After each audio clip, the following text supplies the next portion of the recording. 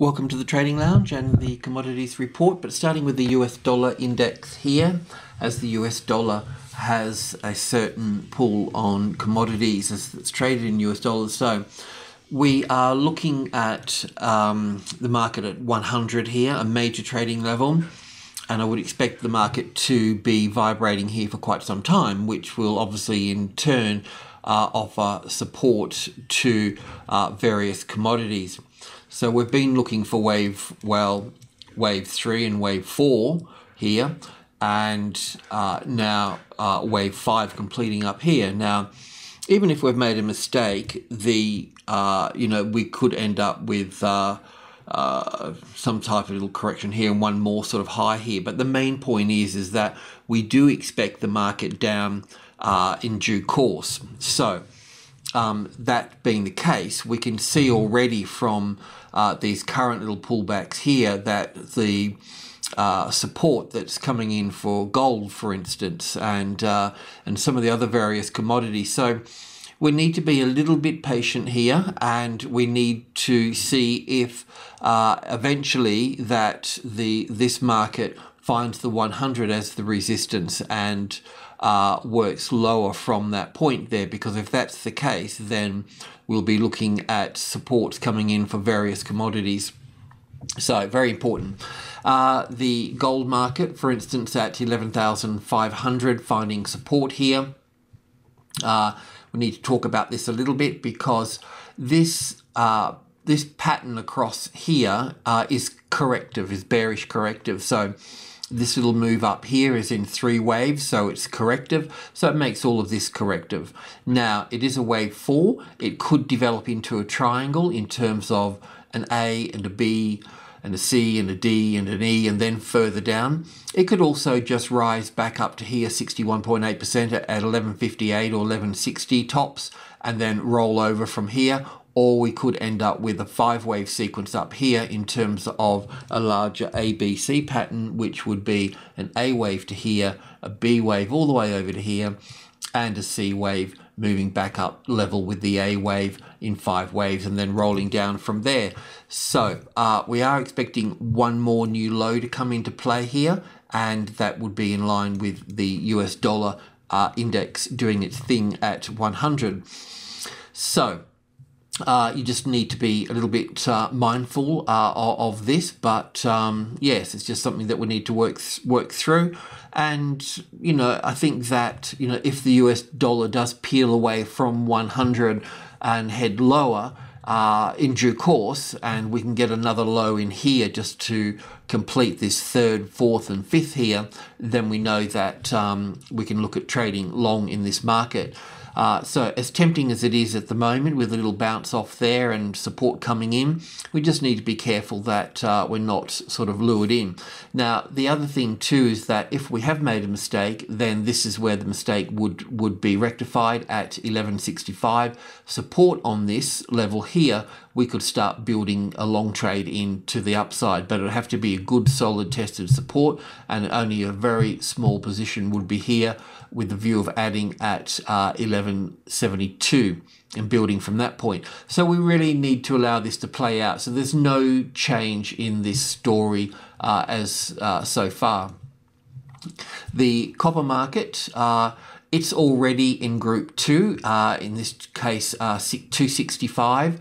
So before with gold we're looking at 1165. It's the same sort of thing. This is a minor group to those 265, 272 and 280. Because, as I mentioned before, because we've got this particular 3-wave pattern here, we were looking for a high here, but we know that this is all bullish corrective here. It may come down here first, but we should still see a new high here. So in its own way, it's remaining steady and it's remaining positive for the time being. So there's no sort of change here. We're looking at BHP finding a low around the 30. The energy sector is still down, like Santos still needs to make new lows. But we can get support for just the mining as such from this point. Yes, but we can't confirm that just yet. The oil market should be on track for moving lower here. Now, what we're looking for here is 5 waves down from wave 4. So wave 4 can be on this point here, and we're looking down at 1 and 2 and third wave unfolding. There'll be a 4th and a 5th wave coming down to this point somewhere in here. We'll get to that when we get there.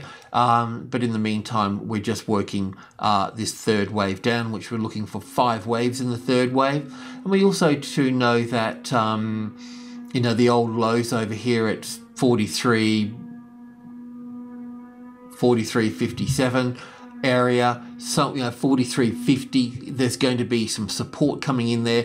There's going to be support at 43, 42 and 41. That's where the orders, the main orders, are going to be sitting here, and we'll be picking that up now. So we're at 43 at this low here, so I expect more bounces to come in through here. So yeah, look, it will work lower, it will be choppy, and the trend is still lower into 40. Now, the grains, okay, so soybeans, wheat and corn, the US dollar index may come in and bring support for these too, so which we are seeing in wheat. I very much like to see soybeans, wheat and corn all doing much the same thing, but at the moment we've got soybeans and corn soft and wheat showing some strength to the upside, which has even flicked us a trade to the long side. But the other two markets we're looking at being on the short side. I'll just find my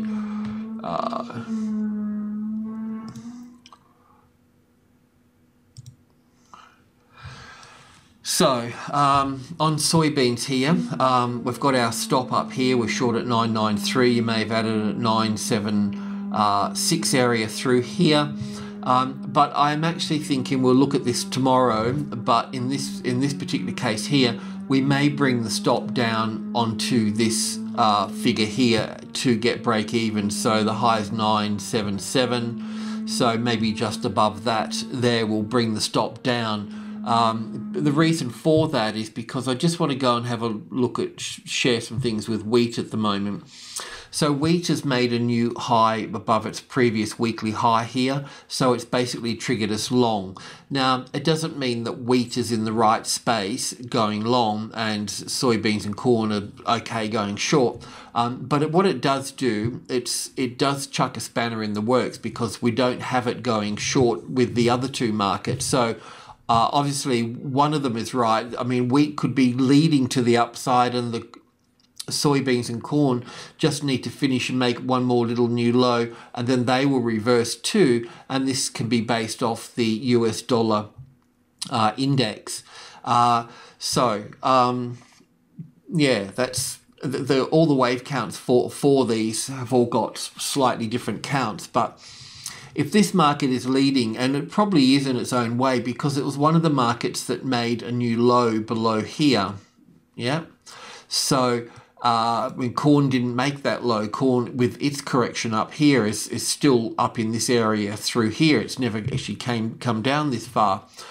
So we could certainly have our first impulse wave moving to the upside here. So we'll allow the move here to move up through here, even though we're long in this at the moment, being triggered long, looking at a correction after 5 waves to the upside. And then we'll look at this, what this movement is in terms of correction or not. If it is a corrective pattern, then we'll look to add onto the long side here. So you can see my concern when we're looking at soybeans, and I'll go to corn now as well. With corn, we've got this move up off the bottom here. We've been short here, so we had our stop at 393. So I'm suggesting that we bring our stop down to 387 here, okay, which is not quite below this, above this high here, which is at 374, 375. So I want to bring the stop to a point that, you know, if it came up, there would be a change in trend. So with that in mind, forgetting all about this here, what I wanted to do here was pretty much just bring the 387, which is here. So if this move here came all the way up through to here, then we would be, then it's really moving back into the supply zone here. So it's really either got to fail, at 383 here. That would probably be about right here. So I've kept the stop out of the way in terms of sort of Elliott structures as such, but at the same time, I've moved the stop down from being way up here to down at 387. So we've brought it down somewhat and getting closer to break even.